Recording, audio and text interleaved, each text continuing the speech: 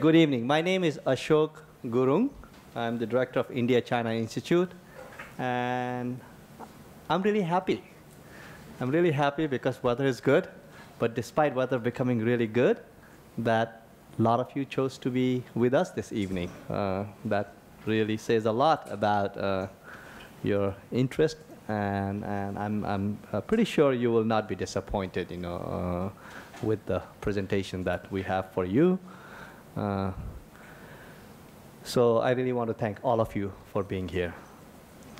Before I introduce our main speaker and three discussants, I just want to take a few minutes to thank a few individuals and also for the few organizations who have made this possible. First, really, I never get to thank my office team, and since one of our colleagues, she's a graduate student here, Christina, she's our events coordinator. She really works so hard, and she has put together many great events this semester. So I want to thank Christina today formally. And also there are a number of other graduate students who work at ICI as research assistants, research associates, Chris Cruz, Shalini Kishan, I don't know who else is around here. So there are a number of them. Some of them are still working in the office because we have a major symposium this coming Monday. So thanks to everyone in the office. Special thanks to Rubin Foundation. Rubin Museum, as many of you probably know, is in the neighborhood. They have amazing collection of art from that part, Himalaya. And also they do a lot of amazing public events. So Rubin Foundation made a special grant to the new school, to Lang College, and to India-China Institute. And here, we got this grant mainly because of another grant that we received from another wonderful foundation called Luce Foundation.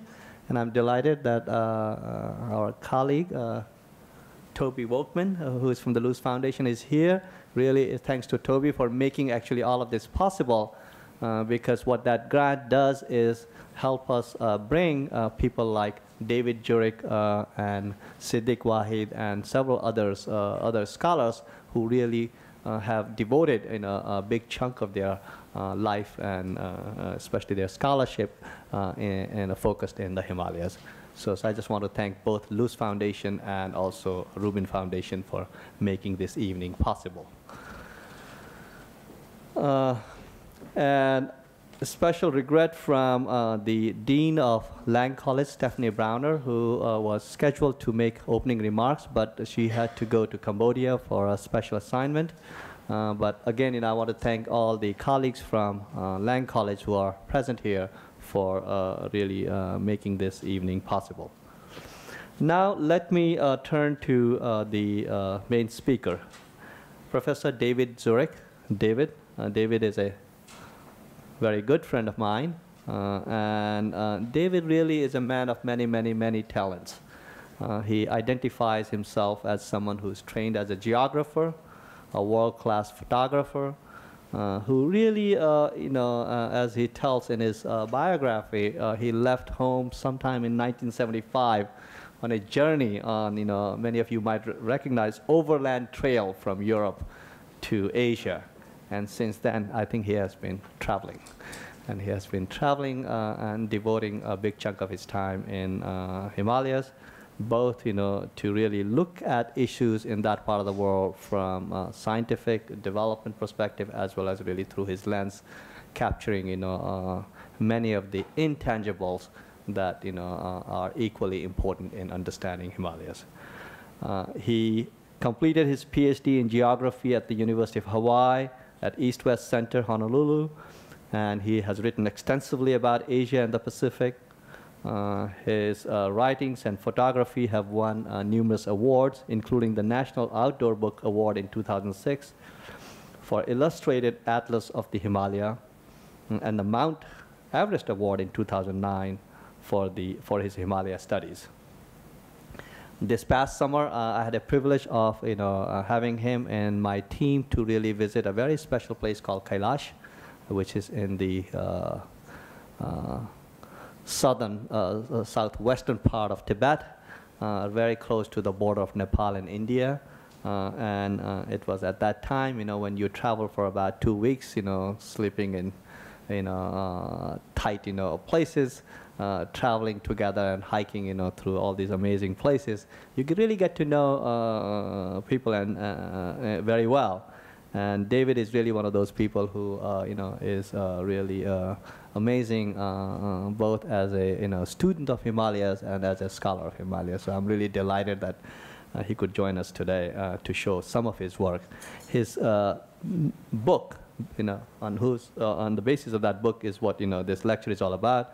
It's called The Land of Pure Vision: Sacred Geography of Tibet and the Himalaya. Is going to be published this summer, right? So if you're interested, please let us know, and we will connect you and how you can order that.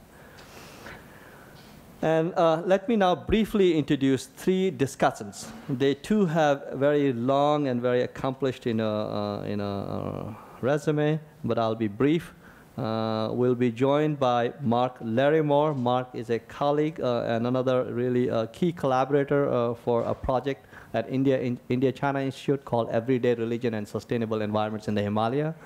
And Mark, too, was part of this team that went to Kailash this past summer. And Mark is a professor of religious studies at Eugene Lang College. Mark is right there. He earned his BA in philosophy, politics, and economics from Worcester College, and his Oxford, his PhD in religion from Princeton University. He has published widely, and he's really a philosopher who is also very keen on looking at the lived aspect of religion, and has become very, very engaged in the Himalayas recently, and I'm really delighted to have him as a colleague. The second discussant is Professor Dominique Townsend. She's a postdoc fellow at Columbia University and is the head of interpretation at the Rubin Museum of Art. She has master's from Harvard Divinity School and PhD from Columbia's Department of East Asian Languages and Cultures. Her research focuses on intersections of Tibetan Buddhism and broader culture with focus on high culture, education, and aesthetics. So I'm really delighted that Dominique is also able to join us and partly represent Rubin Foundation Rubin Museum. Thank you. And our third panelist is Professor Siddiq Wahid. He was recently Vice Chancellor of Islamic University of Science and Technology in Jammu and Kashmir. He is someone that I've recently gotten to know him, but I've been hearing a lot about him from many of my mutual friends. A person of many, many talents. Historian by training. He got his PhD from Harvard University. But really someone who combines scholarship in ways that really connects to both policy questions as well as people looking at issues in our part of the world, that is Himalaya, from multiple different perspectives. He has served in corporate sector. As I said, he was part of the higher education sector in India. And recently, I understand that he is deeply involved in basically both, convening and helping to move, conversations around conflict in Jammu Kashmir, towards, much more positive direction than it has been. A very tough task indeed. And in his own family history is very interesting. He really, we were laughing earlier, where is he from and where am I from? It gets very complicated. Very well connected to Lhasa, western part of Tibetan areas, and the whole trading, circuit that people associate, when you think about Himalayas. So I'm really delighted. Siddiq is also here. So the basic format of today's talk is we will now request David to take about 40 minutes or so, or 45 minutes to share his work. And then we will invite discussants to come to the table and then share their thoughts and have David respond to their thoughts. And then at some point, hopefully, we'll have enough time to have all of you also to share your thoughts and ask questions. Thank you again.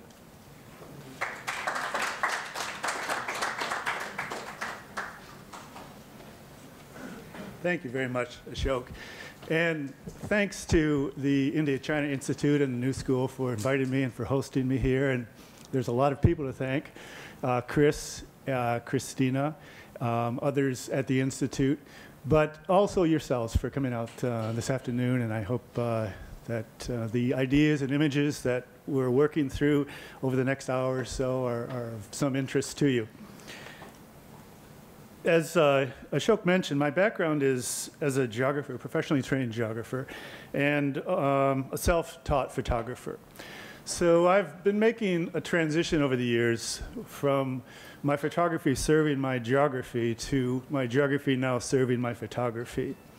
And what I'd like to do this afternoon is, in a sense, blend these two in this presentation. When I learned that Ashok and Mark were going to join me this afternoon, I couldn't not begin my talk with this photograph. It has a certain Three Musketeers look that I just love. It was taken by Chris Radcliffe, another member of this small expedition that Ashok had put together this last summer. And Ashok is on the left here, Mark is in the center, and I'm on the right. And behind us is Mount Kailash. We were on a pilgrimage route walking around the mountain. But besides its, its entertainment value, there's something else that I want to mention about this photograph. We were all engaged in a joint reconnaissance of the Kailash area for possible academic and scholarly purposes, and we were also, each of us in our own way, involved in a pilgrimage of some sort. For myself, that included a final photograph that I had wanted to take for many years and was unable to take. In past attempts to reach Kailash, either because of political problems or bad weather. So this past summer, when Ashok invited me to join their group, it was a great opportunity. And it allowed me to get this last picture and really button up what, for me, was a 10-year project. And it was all leading towards this book, which I had put on hold when I realized I was going to be able to go to Kailash this summer. And I had the designer just hold a page and told him I'd be back with a picture of Kailash. And that kind of stalled everything considerably. But the book is going to come out in June or so. I think Ashok mentioned it.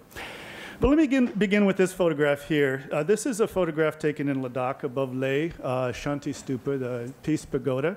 There's a couple of things about this photograph that interests me. One, as a photographer, just the formal aspects of the image, the spaciousness and the geometry and the composition and the light and that type of thing. But there's something else going on here.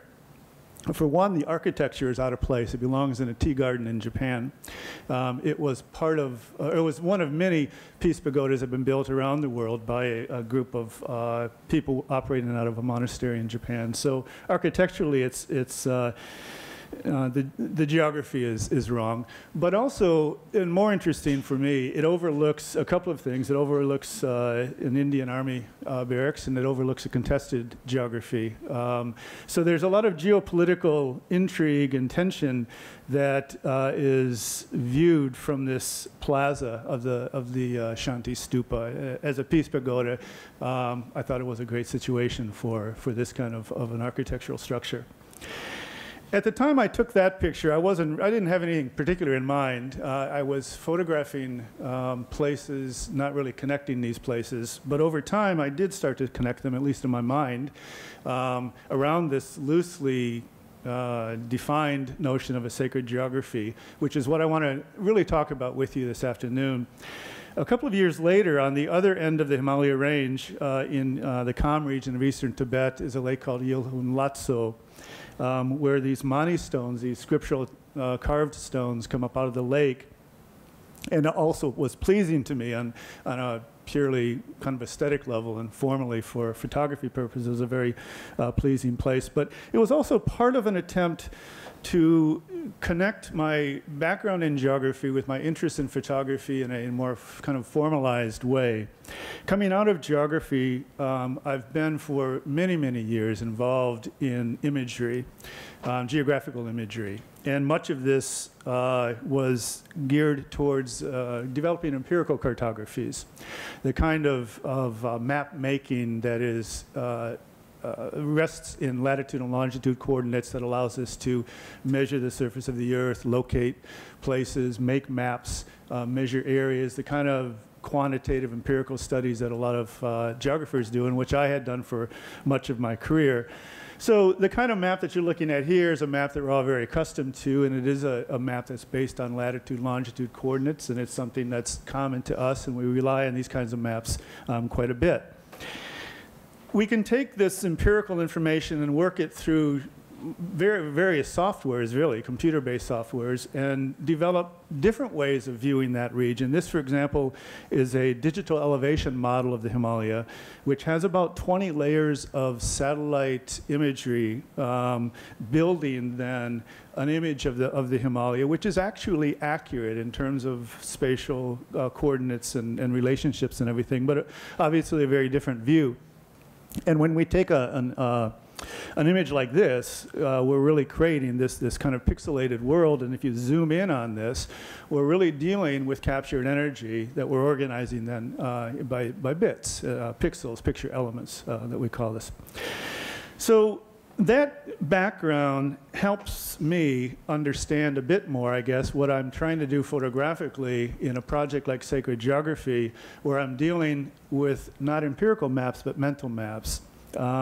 These are the maps that we hold in our minds that help us navigate the world and find our place in the world. And you know, these maps we develop as we experience the world.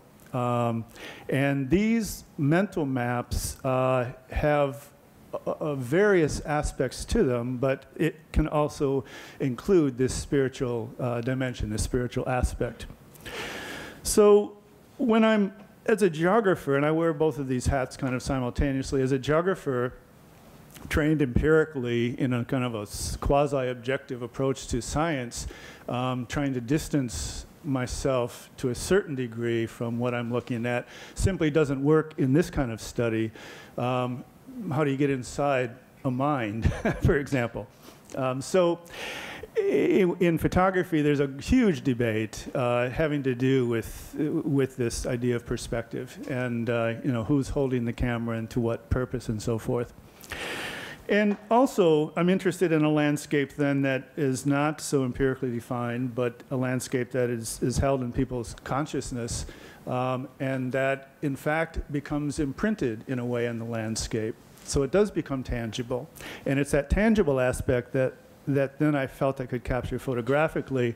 And then I could begin to see you know, the landscape as a sacred map itself. This is not my idea. I mean, this has been worked through centuries by many, many people. In this particular case, you're looking at a landscape map drawn by a person in Nepal who has formal training in religious paintings, tankas, but has recently moved into more figurative painting, primarily to serve a tourism market in Nepal, but in a sense capturing that kind of spiritual orientation of a landscape. So if we kind of imagine how that could be seen in a place, then we can start to see space being organized and demarcated in various ways. This is an archway onto a ceremonial ground near some mountains in Damchung County in Tibet, near Lake Namso, which is a sacred lake and a sacred set of mountains and actually sacred ceremonial ground. So in a way, here we have a gateway or a threshold between profane or secular space and sacred space, and these kinds of demarcations in the landscape have markers to them. So the approach that I would use as an empirical geographer based upon these kind of Cartesian coordinates, which allow us to organize the Earth's surface for purposes of quantitative study or measurement, have to, in a way, be replaced by other kinds of markers, and really defining ritual coordinates as opposed to latitude and longitude coordinates.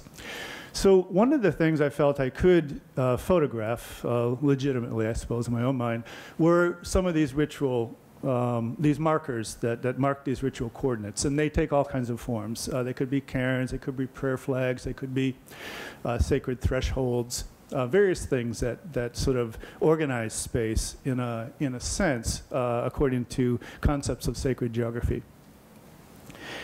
In this way, I'm working with the idea of sacred space, which again is something that's very old and very long-standing, particularly in this part of the world, and has already been represented in many ways. I mean, there's a long, long tradition of representing sacred space in paintings and in artwork, in terms of visuals, but also in other ways, in literature and various ways. What you're looking at here is a particular kind of a mandala. It's one that centers on Mount Meru, which is really a mythological mountain, a connector, the axis mundi connecting the earth and the empyrean symbolically.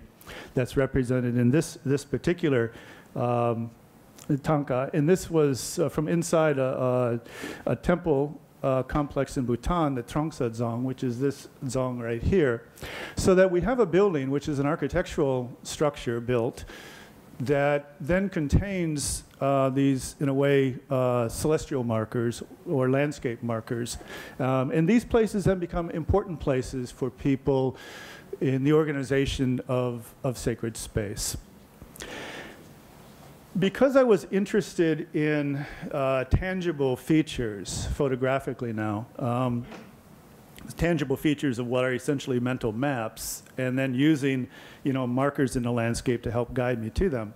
What I oftentimes found was that these took all kinds of forms, and they represented different traditions in the Himalaya Tibetan region, the main traditions of Hinduism and Buddhism, but also pre-Buddhist Bon traditions, most notably.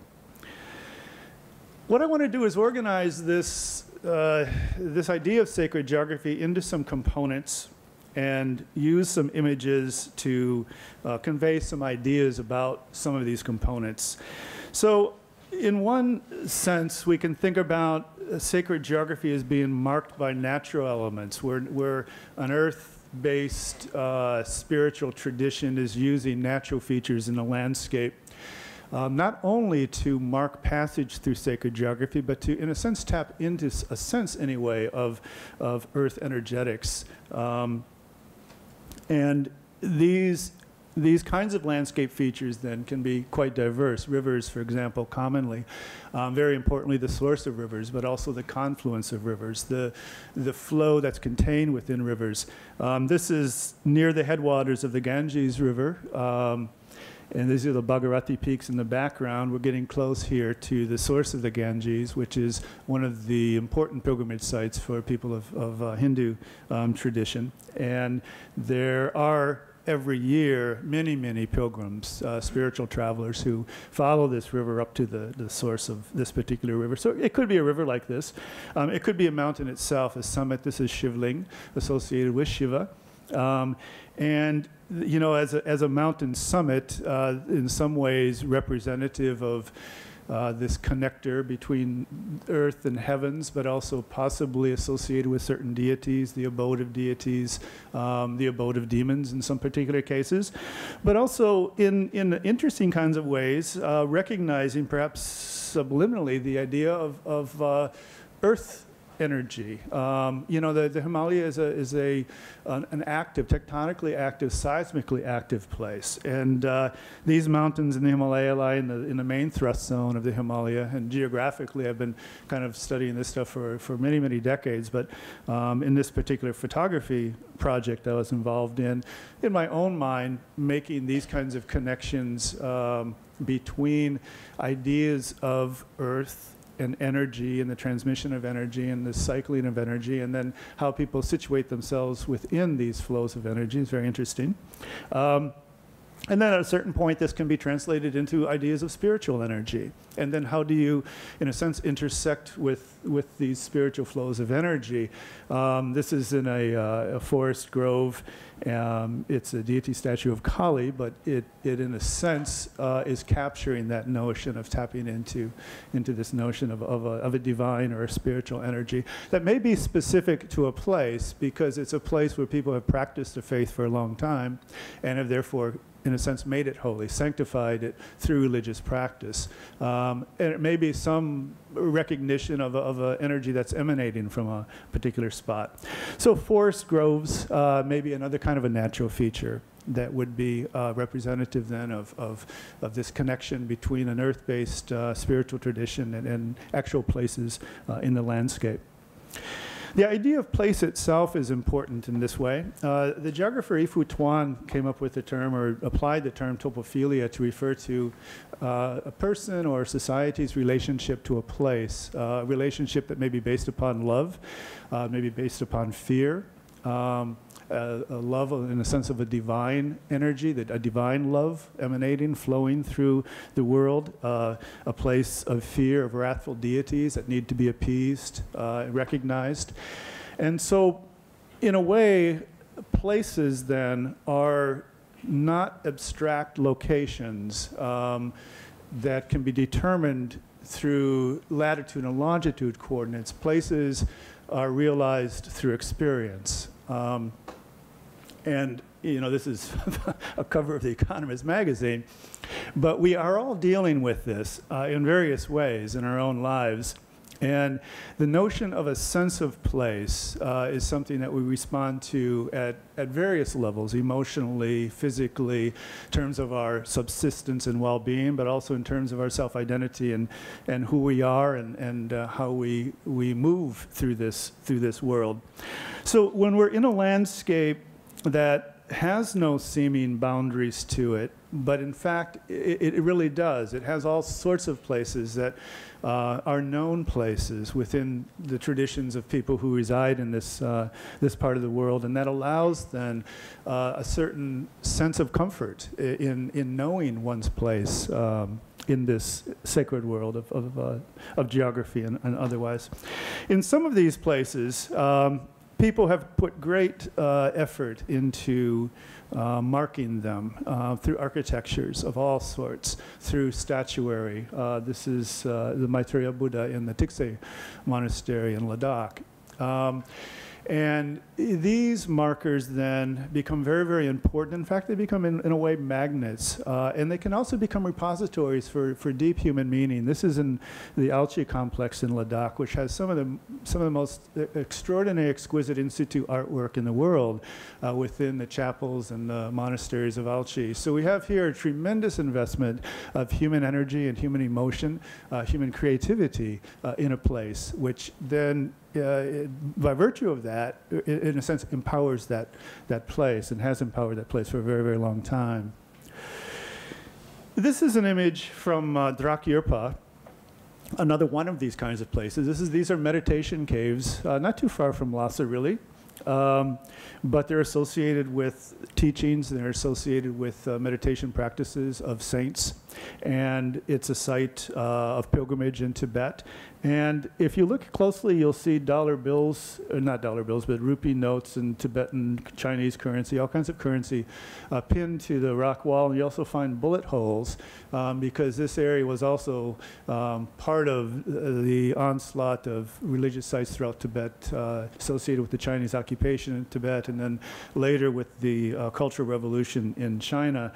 So we have a contested place here historically, but it's a very active place. These are lived places. They're not empty places. They're not monuments to some past practice. They're current, they're alive places, but they do have a contested history in many cases. Places such as these become connected then in various networks. Networks, for example, that may involve pilgrimage, which is a physical movement of people from place to place. This man is en route to the Ganges headwaters, sadhus, pilgrims, very commonly throughout this region, traveling from place to place, sometimes with guidebooks in hand to spiritual places, sometimes acting on memory, oral tradition, asking questions along the way, that type of thing. But all of them, in one way or another, following a very, very long tradition of movement among and between various sacred places throughout the region.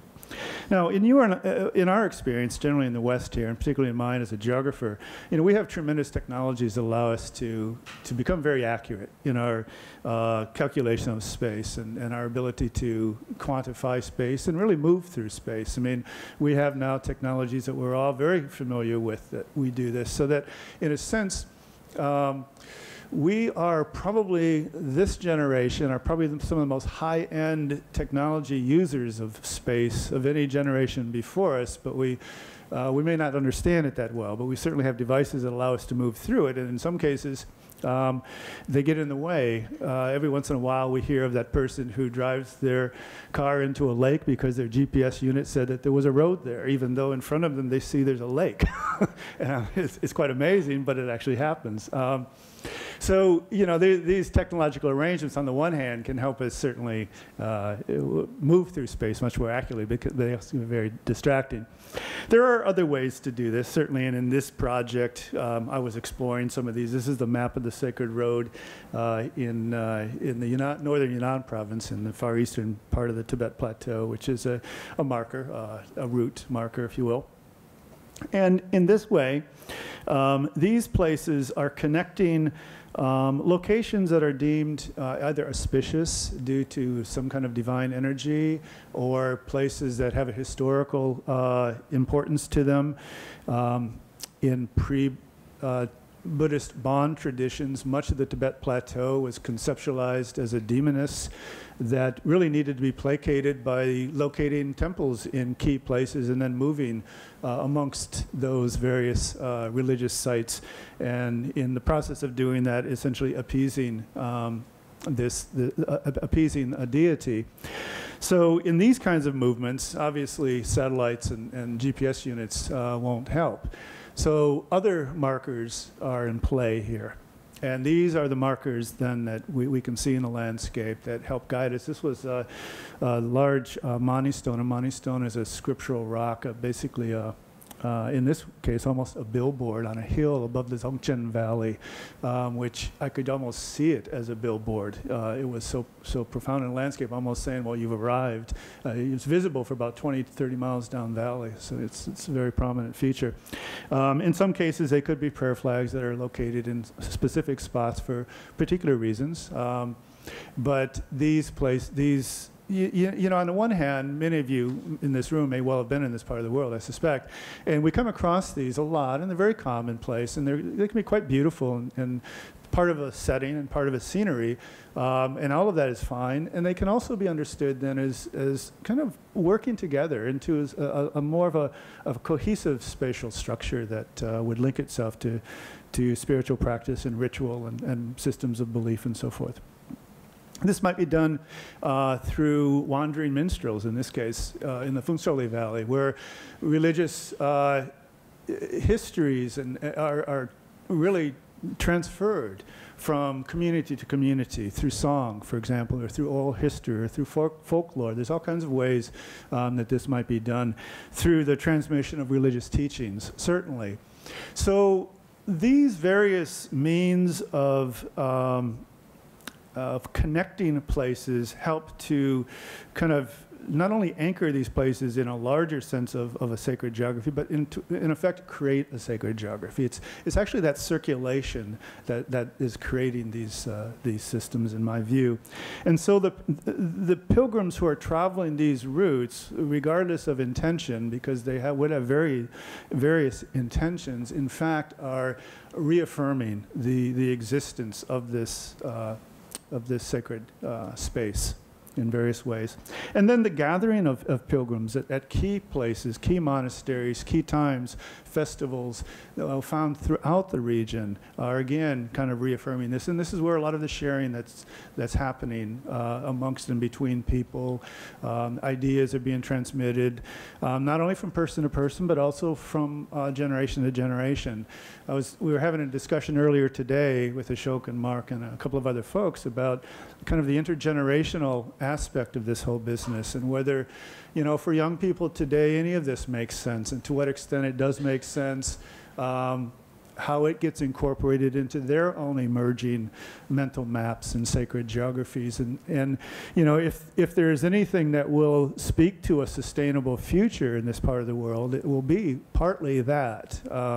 So that kind of intergenerational transmission is vital in this kind of a context here. And then, you know, the notion of change itself, transformation, dissolution, you know, this is all part and parcel to specifically the religious traditions of this part of the world, but to life in general. So change is ongoing, and it's not to be stopped.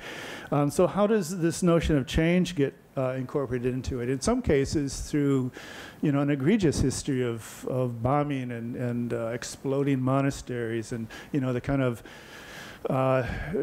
associations that we relate to Tibet and the occupation of Tibet by the Chinese, and the kind of the ignorance that's displayed when sacred entities, sacred places are wantonly destroyed. You know, you go in Tibet and you wander on the landscape and you see ruins everywhere, and they look like they're hundreds and hundreds of years old, and most of them are 50 years old or 60 years old, 70 years old at max. So you know, this can be a kind of an exaggerated extreme version. It also happens piece by piece. This is actually in Kathmandu Valley, very, you know, if those of you who have been to Kathmandu, it's a densely populated, modern urban setting, and the Pashupatinath temple is one of the most important places in the valley for all kinds of reasons. But above the main temple in the river are other smaller places, and many of them are deteriorating and falling apart, and kind of the woods, the forest is taking them back over. This image, though, is kind of interesting. I took this quite a number of years ago with that thought in mind, and then this last summer, I was in Kathmandu, and I went back to this spot, and the whole thing was gone, and they were rebuilding entirely a new structure on the spot. So, you know, these things these places are recycled in a certain kind of a way. They're kind of recycled in the minds of people, and they're physically recycled through architecture and engineering and so forth. This is a kind of a different way to think about this. We saw an image earlier about the source of the, or going up towards the source of the Ganges, the Bhagirathi River, and this is up at the source. What you're looking at here is the Gangotri Glacier, the snout of the glacier, and that ice cave, that darkened spot, up kind of midway up the slide on your left, is where one of the tributaries of the Ganges is gushing out from, and it's quite a spectacular spot. If you've ever been there, it draws a lot of people. I remember when I was up there photographing this. It was an especially interesting day. The light was just perfect. You know, this is a black and white image, but it was a colorful place. It was a brilliant blue sky, and the light was green and blue, and inside the cave was a sadhu with kind of smoky dreads, where it was sitting on an iced boulder. It was just a spectacular color scene. But an interesting thing about this is that this source of the Ganges is retreating year by year. So even it isn't the same. This is a map showing the retreat of the Gangotri Glacier, which was one of the fastest receding glaciers in the western Himalaya. And the dates that you're looking at are the dates in the end terminal moraine, the end of the glacier, to its current position, and then back in time. And a temple that was built to represent this place, the Gangotri Temple, now is a couple of days' walk away from the actual glacier and the actual source itself. So it's basically been retreating uphill for quite some time, but it's picking up speed. It's moving backwards faster. And geologists are studying this retreat quite carefully. In other ways, it happens because things change around these places. You know, urbanization proceeds and temples become engulfed. And, you know, on the one hand, this doesn't necessarily diminish their significance or importance for people at all, but it does remove them from view a bit. This is something that I've been thinking about quite some time, because in a way, if we're dealing with a map that's in our mind that depends upon markers in the landscape, when those markers disappear, we can start to lose direction. We can start to lose our sense of where we are in this world. And so when these cultural markers change or disappear, there is the possibility of consequence in terms of the formation of these mental maps. And then the function and purpose of places may change, or there may be additional functions and purposes add on. There's an accretion that happens. This is a very important place in the Kathmandu Valley, a great stupa, Bodhana Stupa. And, you know, if you look at, I should have actually put a photograph from 1962 that I have in a black and white photograph where it was the most prominent feature in the valley. And now it's hard to see it anymore unless you're on the third or fourth floor of the Hyatt Hotel. I think you have a great view. But on the other hand, it's still a magnet. I mean, it's an enormously populated, an incredibly important spot, so that it's not diminished at all in that way. But there are a lot of other ways that people also experience this particular site, apart from any kind of a necessarily spiritual experience of it. So in some ways of thinking, this notion of space that's engaged with, I guess, an idea of sacred geography, we also have to think about time, especially the intergenerational notion of sacred geography. And what you're looking at here are two images about the same age, same number. One is a group of young monks in Wawar Monastery in eastern Tibet, and the other are a group of kids at a monastery in Kathmandu. And these kids on the right are hip urban young kids in Kathmandu. But they come to this monastery in the morning and they circumambulate this small monastery and they have a cup of tea and then they get on their motorbikes and they go to work. So, you know, and I was talking to these kids, and it's a very important part of their life. They're not monks. They're not devoting their entire life to religious study, but this is an important place for them.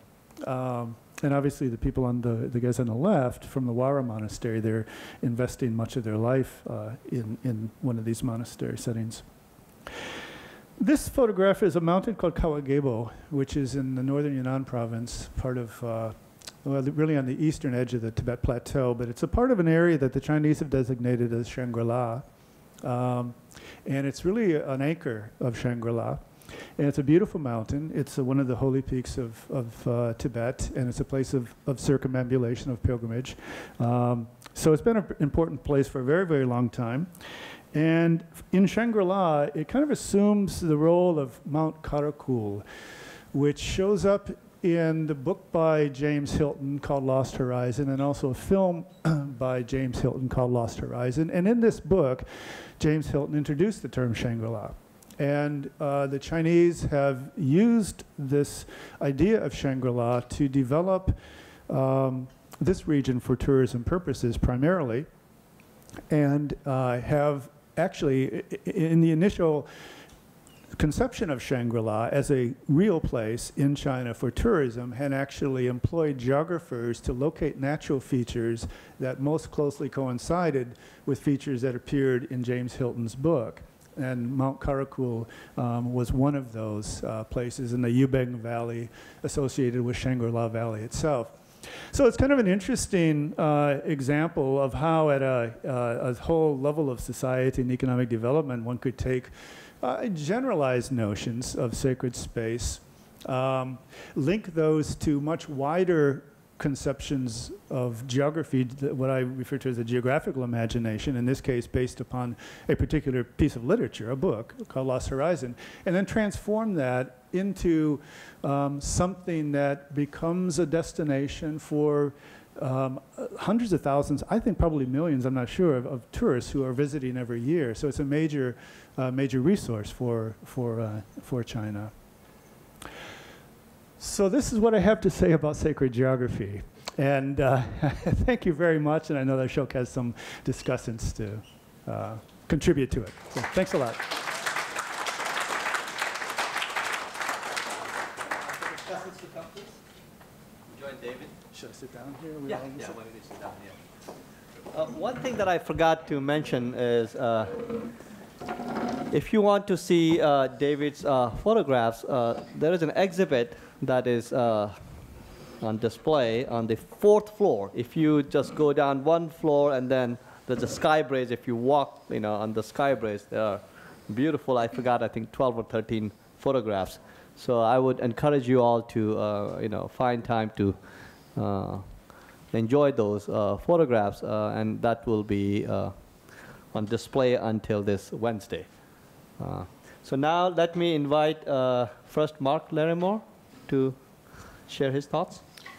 Great, thank you very much. And then Dominique and then Siddiq. So I think I've already introduced all three of them, so I'll let them go with that. David, thank you so much. It was a joy to be taken back to these places, some of which I learned to see through the black and white pictures that were being taken when we were traveling together. And it's too rarely now that one sees this area in black and white in the present. I think part of the way in which we understand this area is through black and white pictures from the past and colored pictures from the present, which then somehow or other extrapolate into a future that's either in fluorescent colors or perhaps no colors at all. And there's something disruptive and healing about black and white photographs from this present, I think, that both brings the pastness back to us, but also gives a more hopeful sense of the future and talks about some of those, or illustrates some of those processes that you described of transformation, dissolution, recycling. I don't really have questions. I guess I have one observation and then another observation, but I'll keep them brief because there are many people here and I'm sure many people would like to share their views. So the first observation, I guess, is just on this question about transformation and dissolution and the different kinds of maps. Oh, I forgot to mention also there's something absolutely wonderful about the way in which you braided different kinds of mappings together.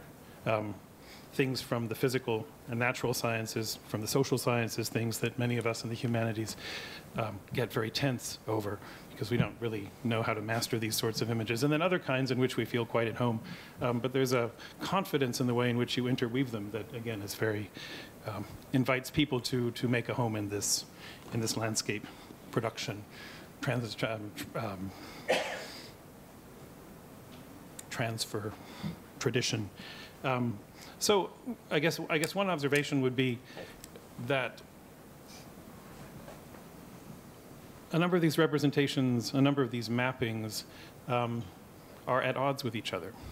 And it's not just that there's a contrast between what we see now and what will have been there before, or perhaps between what people think they're seeing and what is no longer there. And we tend to mark that story through images of the devastation of a Tibetan cultural landscape, represented as somehow timeless by the very specific historical event of the Chinese invasion.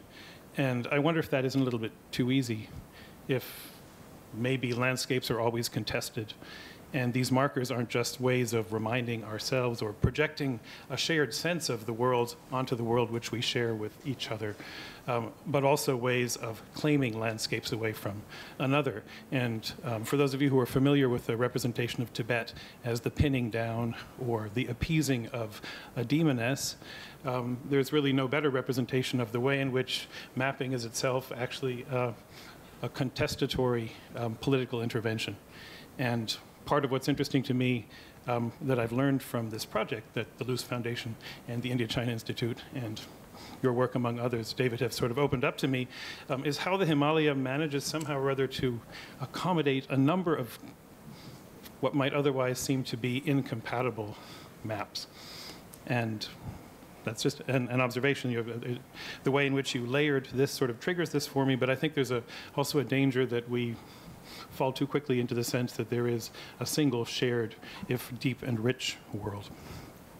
The other observation, more from a sort of a theoretical perspective as a scholar of religion, going back to the very first thing you mentioned, how it is that in your career you've moved from having your photography serve your geography to now being at a point in which your geography is serving your photography. I found that both incredibly eloquent and I found it to resonate with some of the most incisive critiques within the study of religion, of ways of talking about religion that mystify something that really doesn't need to be mystified. And in particular, a critique that's been made for about 15 years now of the category of pure experience, which says that, well, the really heart of every experience is ineffable. It cannot be represented. Any representation in words, in images, in performances, any of those sorts of things will inevitably cheapen the experience. And that's something that's built into the rhetoric of a particular conception of religion, which lets religion then be this point you can use to sort of map things on top of other people's realities. And the form that this critique usually takes is that, well, all we have is what's visible. All we have is what's demonstrable, what's empirical. But if we looked at it, we would realize that everything we need is there. And I think if I wanted to make that point visually, I couldn't do better than to show people the slides that we just saw. So thank you very much.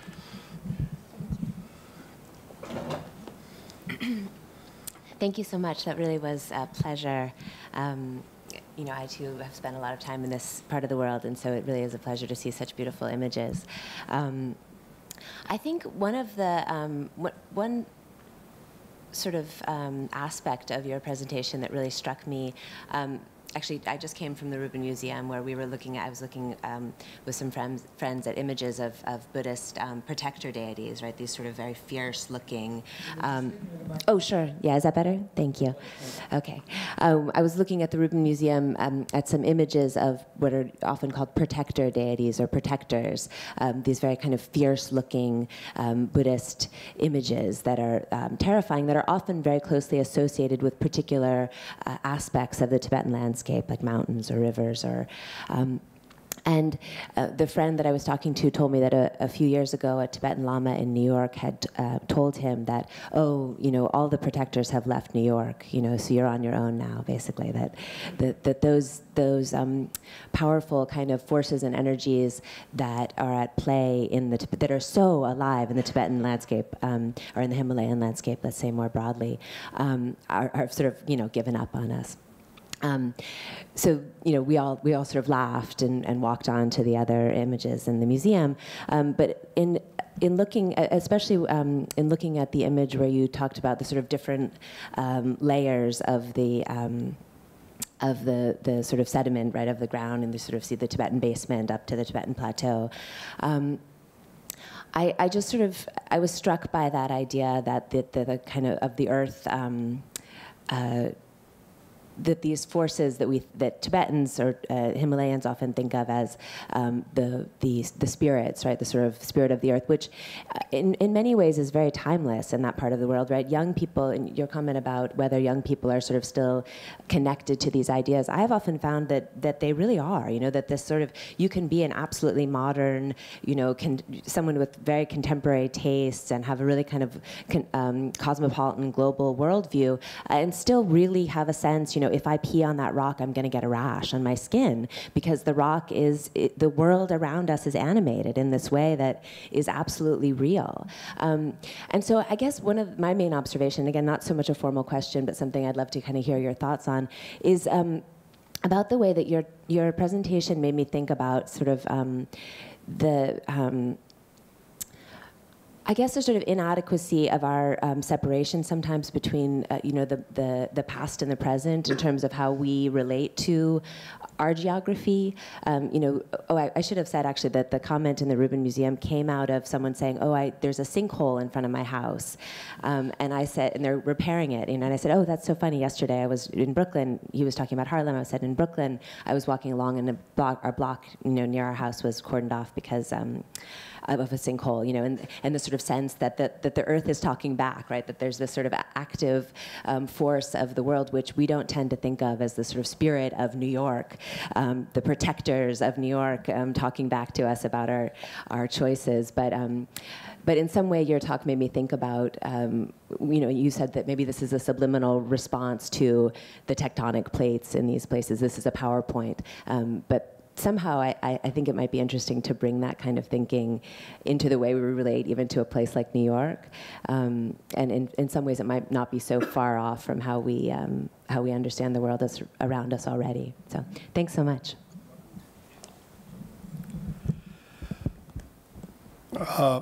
Thank you, David. And I really want to begin with your first photograph of Shanti Stupa.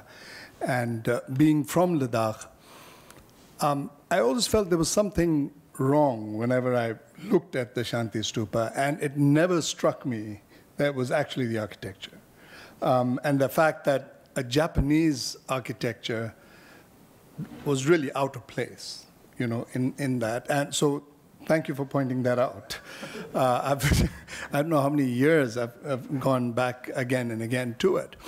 I also want to thank you because it brought back a memory, which was quite amazing. I grew up for the first few years of my life in Lhasa, as I was telling you a little bit earlier.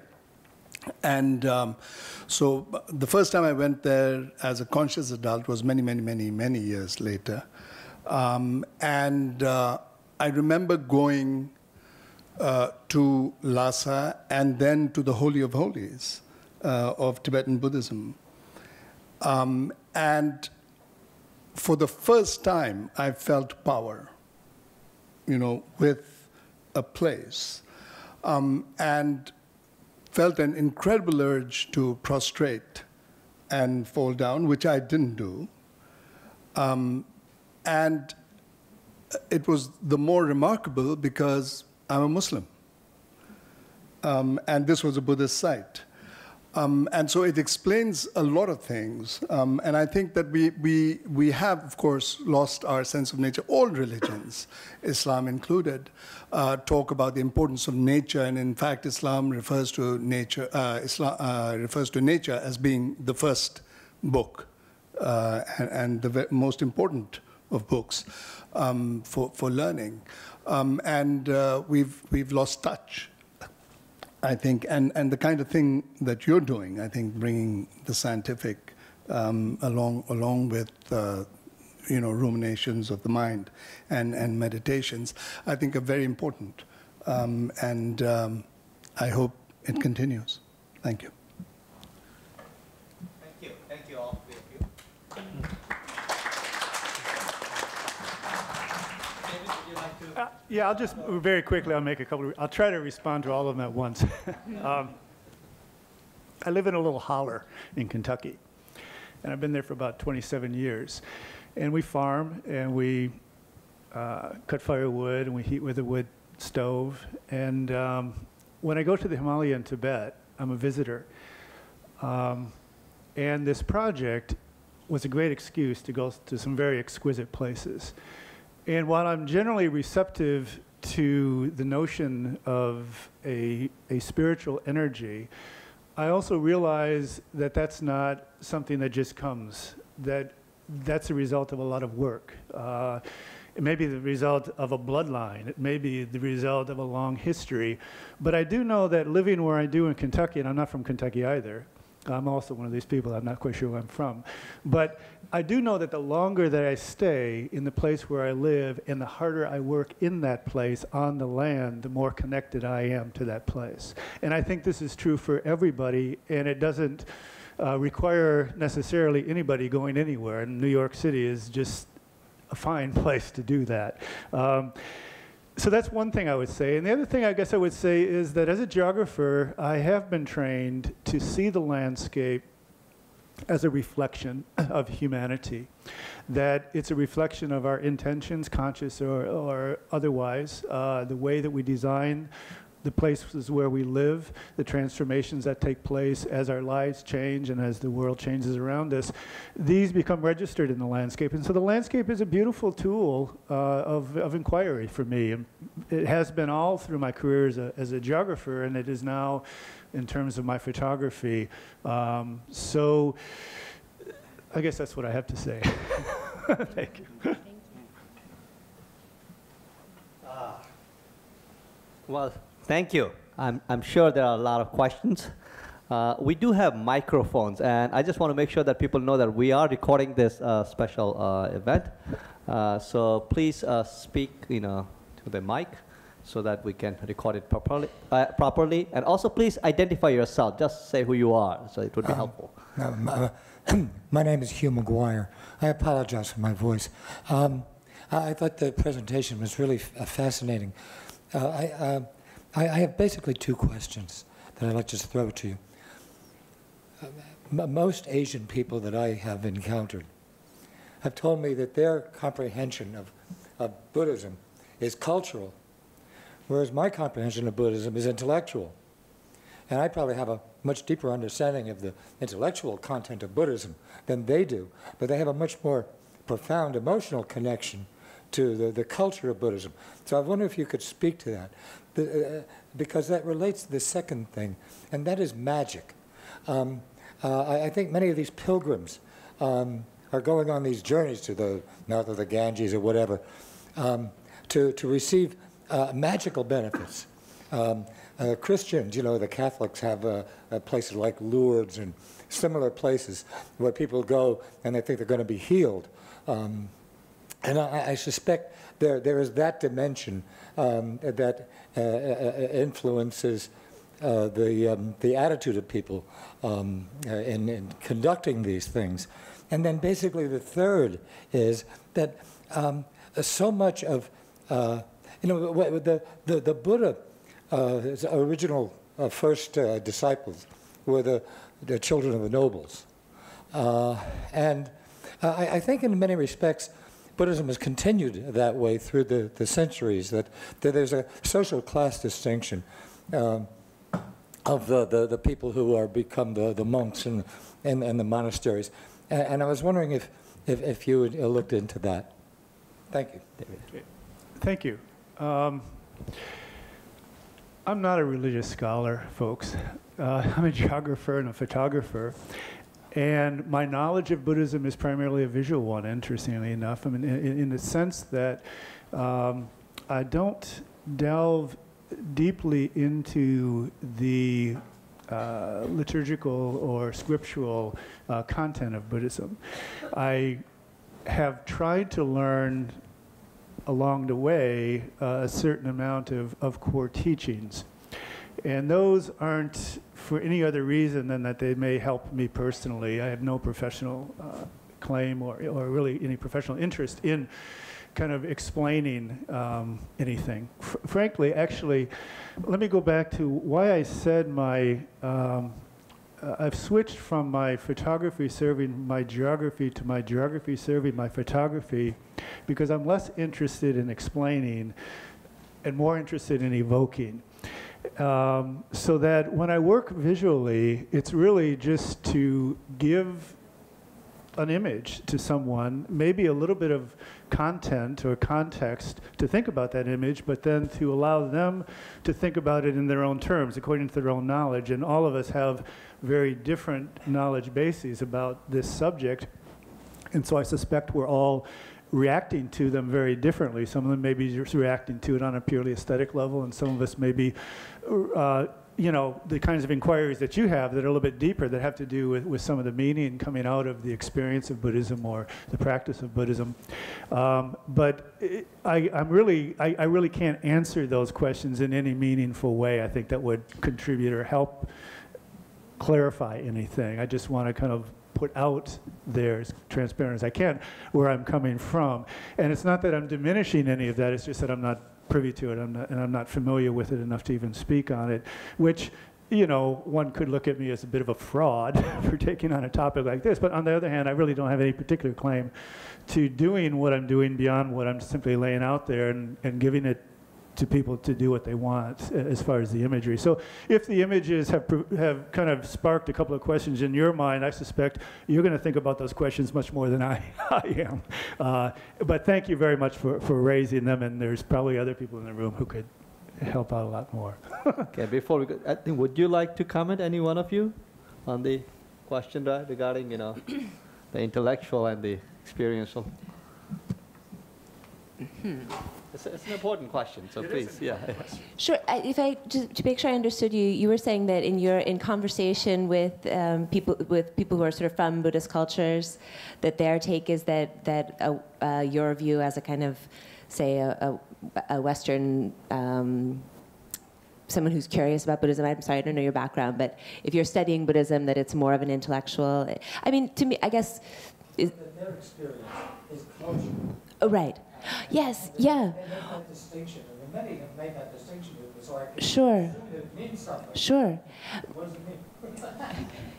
Well, I mean, I think that it partly, I mean, certainly in the Tibetan context, let's say, Buddhism is pervasive through, social, more, how to conduct yourself in a conversation, what hand you use to hand someone something, what kind of gestures are considered polite and not polite, that there's all kinds of ways of speaking, that it's really pervasive, right? So that in that sense, it's cultural. But it sounds like you're saying something kind of deeper than that in terms of the kind of emotional element, or it's a kind of more integrated. As to what it means is that it has less to do with the intellectual principles of Buddhism or Hinduism or what have you, or Islam. Sure. And much more to do with the magical dimension. Oh, I see. Okay, yeah, thanks. Wonderful. By going to the mouth of the Ganges, you're going to achieve something. Okay. I see. Okay, yeah, wonderful. So it's correct. As you said, it connects directly to your second question.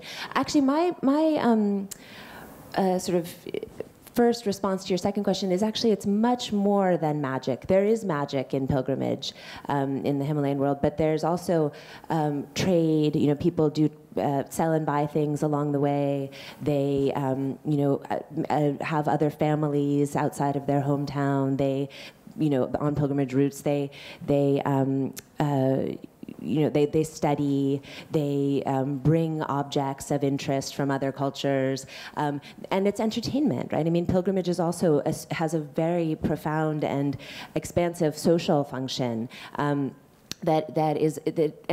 magic is also there, but it's one of the elements in this, I think, very, very rich kind of broad social experience of pilgrimage that also incorporates learning about history and having an identity that's connected both to the geography and to the historical context of the place. Remembering your ancestors' passage through those similar kind of locations. So I think magic is also there, definitely. But to me, that's one element in this otherwise very complex and rich kind of phenomenon of pilgrimage, right? And then in terms of whether it's intellectual or kind of something more emotional or experiential, I think you might say the same thing about every religion, right? That most people who practice religion are not scholars of that religion. They may have some interest in the philosophy. They might not. And I'm not about to say they're not a good, Catholic or Buddhist because they're not studying the philosophy. So I think that might be partly what they're saying. A kind of modesty of saying, I don't start asking me about philosophy because that's not what I do. Might be part of it as well. Thank you. Siddiq, you want to just, and then I'll Yeah, come to you. The question made a story, a Tibetan parable, spring to mind, and that was that a man once set off for pilgrimage to India because that's where all the holy spots of Buddhism are, and en route he was told by his mother that he should bring back a relic of some sort. So the man went and had a grand time in India, went to all the Buddhist spots. And then on the way back, coming across the mountains, he suddenly remembered that he was supposed to bring home a relic, and he hadn't brought it. So he picked up a dog's tooth that he saw and took it back home to the village and said, "This is the tooth of the Buddha." and they enshrined it and started to worship it and to pay obeisance to it and so on. And pretty soon it started to shine, you know, and stuff. So I think, I mean, therefore, just to answer the question of the material versus the intellectual, the theoretical versus the academic, versus the practice itself, is that the magic is in the confluence of practice and theory. And in the West, we're used to the theory, and in the East, we're used to the practice. With honorable exceptions, of course. And so I think that, and in each society, the same thing happens. So I think that the attempt in religions as a whole is the confluence of the two. That's where the magic happens. Okay. Thank you. I think I know there are many, many hands, going up. So what we will do is I would ask people to be brief in their, whatever comments or questions they're asking, and then we will take maybe 3 questions at a time. That way, we'll come, and then we'll go 2-3 rounds. We have time. So please identify yourself, Toshi. Yeah. I'm Toshi Tanaka. I'm a Japanese Buddhist. I work for UNDP. I work in Myanmar, Bhutan, also Pakistan recently. There is a kind of two spirituality. In fact, a human being not necessary for having natural spirituality. There are a lot of natural power, we believe, that come from mountain, big mountain, all trees, and maybe animals. So they have its own power. So you have natural spirituality and the human spirituality. And then why Buddhism, in this case, is found those locations because they love isolations, all right? They vanish from the human world, then go into spiritual world where no one comes, where their spirituality can deepen itself, and then where they can identify a more, maybe closer to where they want to be, like nirvana. So in a way, I think you are seeing the mixtures of natural spirituality and human spirituality where I think Buddhists want to symbolize over there. So whatever they create there, it kind of create, create a kind of synergy between the nature and what their architectures are. That's why I think it's mutually enhancing. I don't have much question, but I feel very sad in Pakistan, for example, Gandhara and all those places are becoming ruins. Then become only natural spirituality, even that kind of being lost, and human spirituality lost. Then, kind of sacred geography is being affected by also disturbance of religion, disturbance of human spirituality, conflict in a way. So that's kind of things I just want to present as a kind of issues if you want to look at. Thank you. 2 more questions. Charles here, and then I'll come to the second. It's Toshi, yeah. All right. Yeah. Two questions from that end, and then I'll take the second round. Charles, please. Hi, I'm Charles Zerner, and I teach environmental studies up at Sarah Lawrence. And I've got just a few things to say. One is simply a comment, which is I want to thank you very much for a beautifully complex, multi-layered, contradictory presentation that brings in, it's like listening to tectonic plates slide under each other. If you don't mind the geomorphological, geophysical metaphor, you've really, you haven't woven you've described some other kind of physical process. It was great. Thank you. Here are my 2 comments or questions. The first one is this. One of the, I may say, shocking things about your presentation was the revelation not only that Lost Horizons, of course, gave rise to a Chinese initiative to create a tourist site, but even worse than that, or felicitously, the notion that a book could then create the psychic and geographical grounds for creating yet another layer of pilgrimage, with Western tourists cycling in, paying for their flights, paying for their quasi-Tibetan food, and doing some form of worship. It's a form of globalized religiosity.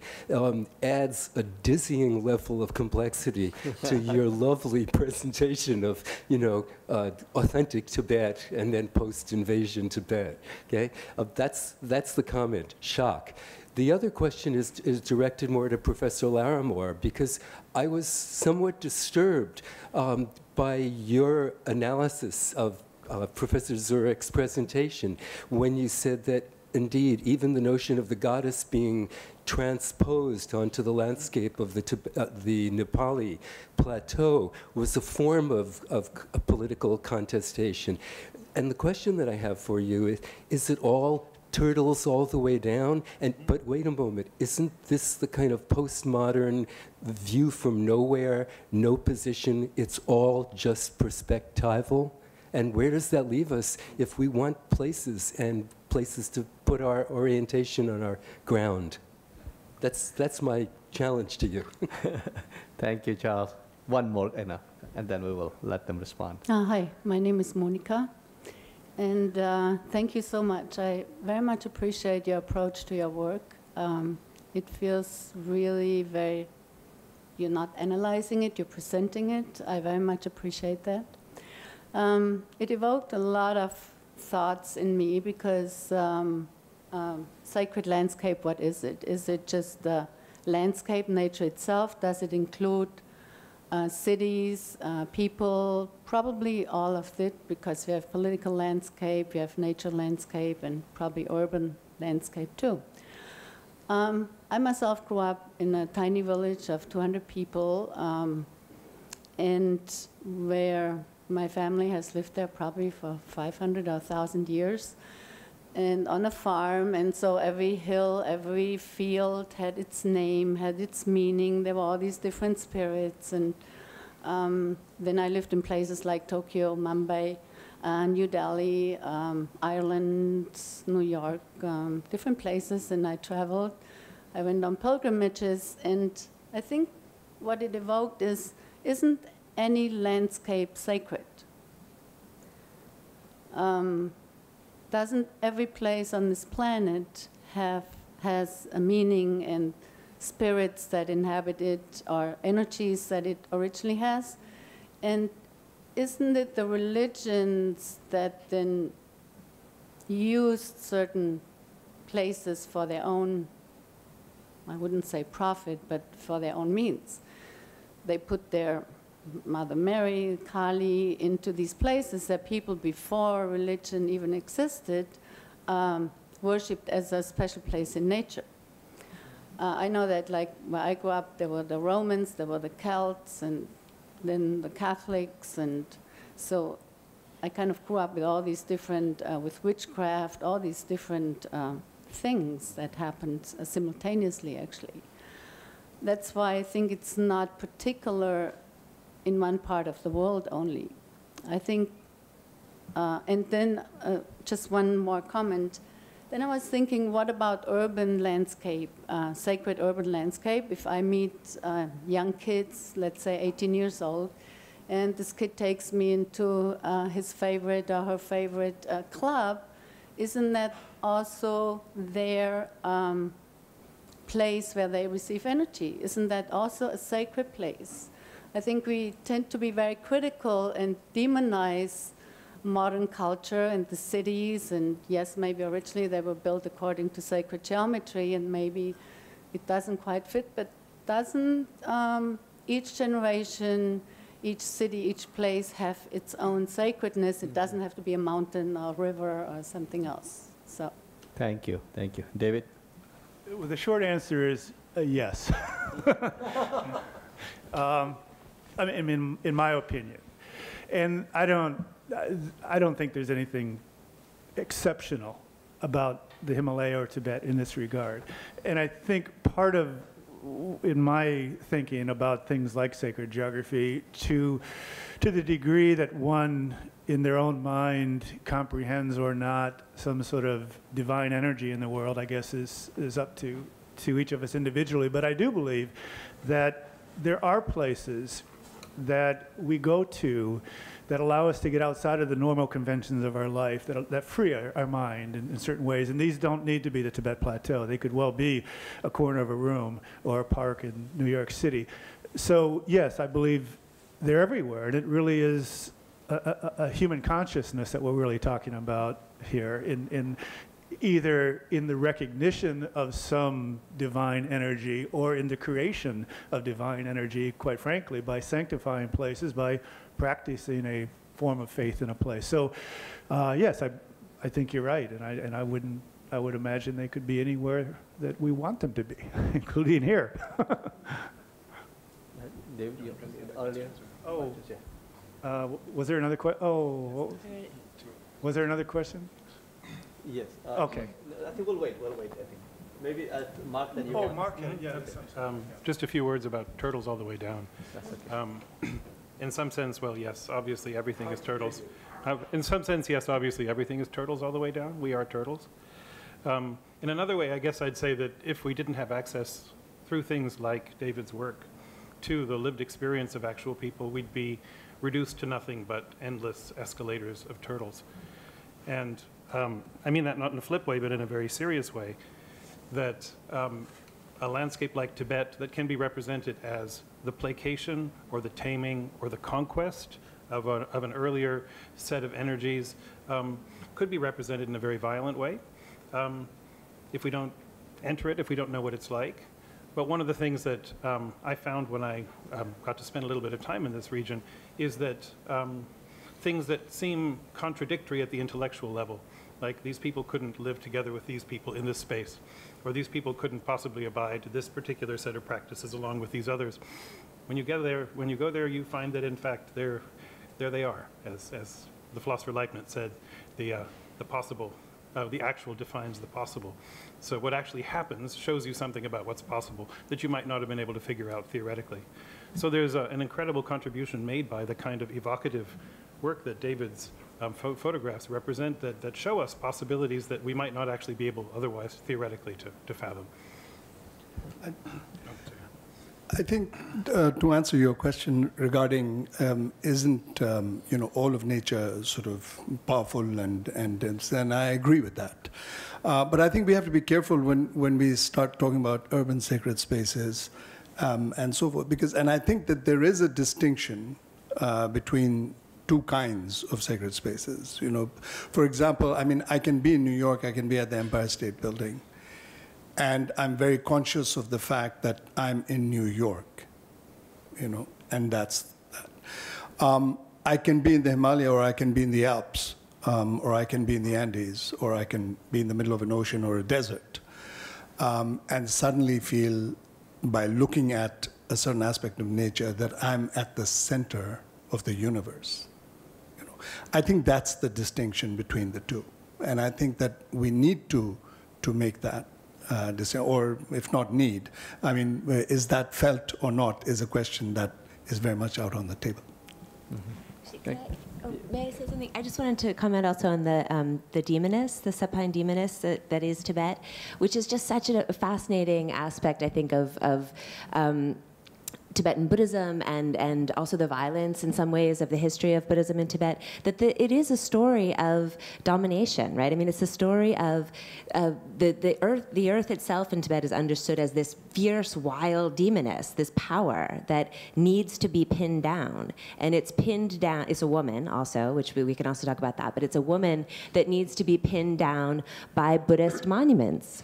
And this tension never goes away.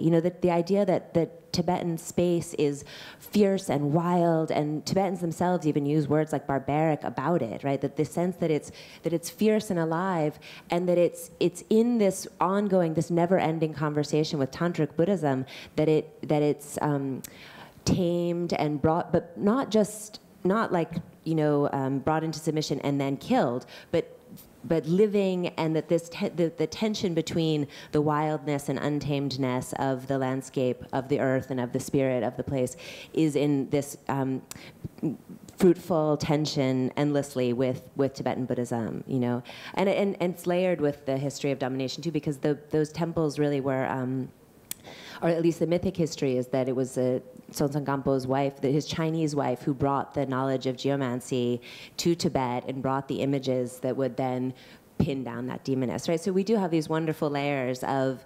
contestation and domination, and then really fruitful kind of ongoing interactions, right? That's in some ways, like one of my favorite impressions about Tibetan Buddhism is this sense of the activity of the landscape. The fact that the landscape needs to be tamed is also what makes it the perfect place for Tantric Buddhism, if you see what I mean from the Tibetan point of view, right? Thank you. Lady there, and then gentleman here, and what's this? 3 people. Thank you. My name is Liz, and I'm deeply grateful for your images. I find myself really thinking about the receding glacier and also the changing source of the Ganges, and then of the temple that is no longer right there at the source, but several days' journey away. And it set up for me a kind of a feeling of great loss and sadness. Also, I thought, well, so what is the sacred story that gets told now? You know, where is the earth energy now? Where is the sacred place now? Has there been a kind of a movement? Is all of it the sacred place? And how is that being thought about? And I wondered if a different story is being told because of the way that the earth is changing. Just hold on. Let's take a couple of questions. Yes. Okay. So I don't feel like, yeah. unless you want. Yeah, I think so. It would be, because we are recording it. Sure. Yeah, we are recording it. Here, gentlemen. So you do wonderful work, and it speaks for itself. And my question really is about the fact that you clearly went into this exercise, as you've clarified, without sort of trying to put too much of an intellectual lens on it, and you've succeeded. But as you were doing it, were there local people that felt that perhaps you weren't? And how did you reassure them that you, in fact, were there to celebrate this and not to deconstruct it? And in doing that, did you at times, or were you at times tempted to show them your work as demonstration of the fact that you appreciated the... Thank you. Okay, I think we'll do one more round, so I will come to you in the next. Okay. One. Just 2 questions, yeah, please. Just wait for the next round. Yeah. David, please. Okay. These are 2 great questions. I can answer them at the same time. And I'll answer it this way. The backstory with the Gangotri Glacier and the Gangotri Temple is this. The high priest of the Gangotri Temple joined me on the walk up to the source. And he was very interested in photography. So his was a personal hobby of his. So we were connecting on the photography end of things. But as we walked for several days together up to the source, he was explaining the mountain winds as the breath of Shiva, and I was talking about adiabatic lapse rates, and we were talking about this and that, and there were boulders along the course of the riverbank where the geologists had marked the end moraine of the glacier in 1933 and 1957. So he was asking me about this, and then I was talking about climate change and recession of glaciers throughout the Himalaya, and then I asked him, what does this mean for Hinduism if the Gangotri Glacier disappears? And he just looked at me and shrugged his shoulders, and this is the age, you know, of Kali. what can one expect? And it was an interesting response. We really didn't even pursue it beyond then. It was just this notion of change and transformation and dissolution, which is a very accepting way of looking at the world. So you know, the questions that we might have about what does this mean for Hinduism really didn't seem to be a pressing concern.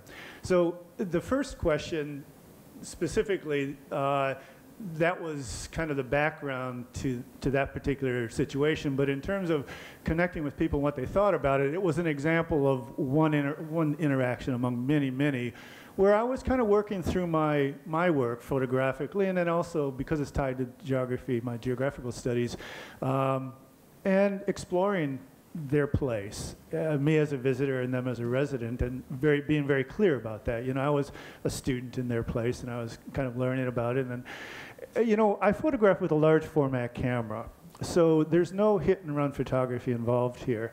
You're immediately the center of attention.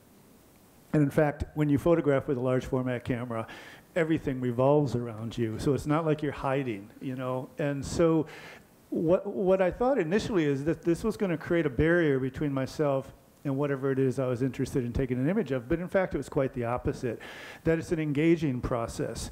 That once you engage with, if it's an individual, for example, with a landscape that no people, it makes no difference. But when there's people involved, particularly if it's a portraiture kind of a thing, then once they come to an understanding of what it is that you're seeing, and this is a beautiful process, by the way, and it's the most rewarding process, in fact, that then you're colleagues in this endeavor. And then you may get a good image. Without that, you're not going to get it. It's not going to happen anyway, and you might as well just pack it up and go home, because it really isn't going to happen. So that's, yeah. Yes, sir. Hi, my name is Rubin Allen. I'm a visiting student here. And well, first I'll preface by just telling you a little bit about myself. I used to work at an investment bank, and before that, I had been a Vaishnava, which is a devotee of Vishnu. And one thing that I really thought about a lot, just listening to everyone talking, is how, like someone was saying before, every culture is inextricably rooted to its geography, topography, or some people would say geomancy. And, you know, like, you know, there's been this focus, you know, like on how holy certain spots are. Like, for instance, the Himalayas is, you know, said to be the result of this crashing of one continent into another, you know, hence the term subcontinent. But I think a lot of people forget that, you know, like someone was saying before about the holiness of even a place like New York. New York lies on a fault line, you know, so what does that mean? You know, is there something special about this place? But kind of going forward on that whole idea of sacred places, one thing that really struck me about being in and visiting India was the kind of mindset toward arriving at a place. You know, you'll notice that when you go to Vrindavan or Tibet, you know, there are no helipads. You just can't arrive there, you know. It's a lot about, you know, taking a, you know, one of those motorcycle taxi cabs and then getting to the place where, you know, where you're going to get on the back of a mule or a yak, and then you're going to walk for a very long time. And I met someone, I was recently doing a thing down in Atlanta, a business thing, and I met someone named Nasi, and I looked up the name, and it said to separate. And then, and this name, it means priest, but it means to separate.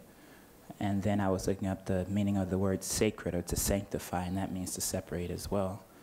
And I was thinking, well, that's a part of the whole idea of something being holy, that you can't necessarily get to it so easily. You have to walk, and you have to crawl, and you have to roll up 10,000 steps, and, you know, all that is a part of, you know, setting the mood for arriving at a sacred place. And I was wondering, just, you know, like, I don't think no one really touched on, like, the politics of the area.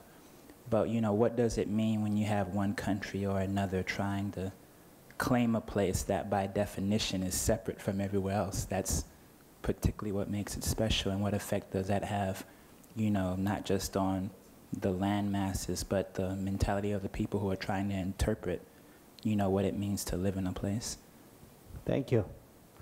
Any other questions? Yes.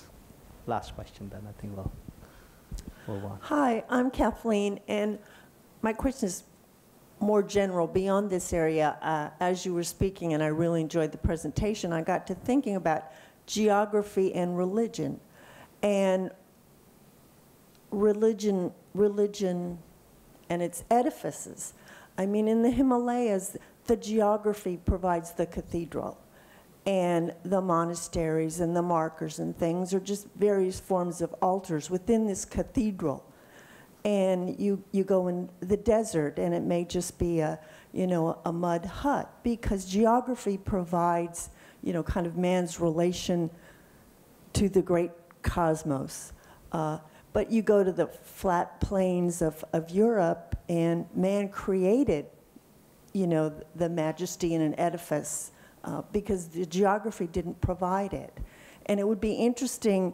You've done the geography of sacred places in Hawaii, in the Himalayas, but what is the religious relationship to the geography in other parts of the world, and in places where you have a native culture that may have had very different edifices, say in South America, than when another culture moved in and took their European edifices and related to the geography completely different way. It would be interesting to see other studies of other parts of the world with that same relationship. Thank you. David? And then we'll ask others also. The first question is, well, they're both great questions. Let me just try to answer the first one and fairly quickly. The idea of separateness, I think, is an important thing, and thresholds and crossing space and moving outside the normal conventions of a person's life, sparking opportunities, I think, is very real. And what does it mean when these places become more accessible and more convenient to get to? Does that in some way diminish the opportunities for some kind of spiritual revelation when they're turned into tourism places? You can get there by road. I think that's partly maybe what you were getting at. And we were talking about that just earlier today, actually, because this is something that we're kind of grappling with conceptually in terms of the Mount Kailash region as it becomes integrated into the larger kind of political economy of China and essentially the world, and the infrastructures are developed to move people into that area with much greater ease. On the one hand, it makes it possible for more people to visit, but does that visit result in a similar kind of response because it is so easy? This is a great question. I don't have any particular answer. I just want to say that it's a great question. And I think it's a very real question and a very important question. And whether, with native peoples and indigenous peoples and sacred places elsewhere in the world, it's everywhere. And it's interesting for me as a Caucasian person living in North America, coming out of a Christian background, where Christianity is a religion that essentially was introduced to this place by people who are not of this place. So what is the connection between our religious system in an institutional way and the place where we live, other than if we personally make it one? I don't know that there is one, frankly.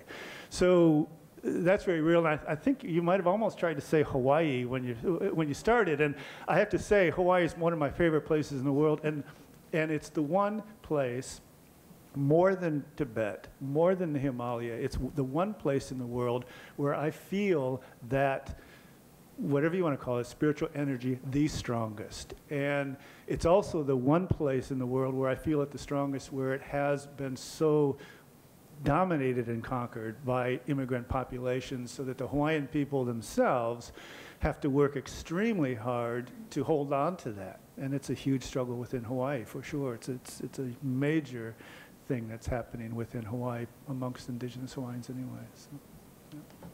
Thank you. Would you like to make any last minute comments? No, thank you. Well, I just want to thank David for a truly beautiful, profound, and thought-provoking, really, presentation. So, and thank you also to all the discussants for really adding to the conversation, and thank you all for raising questions.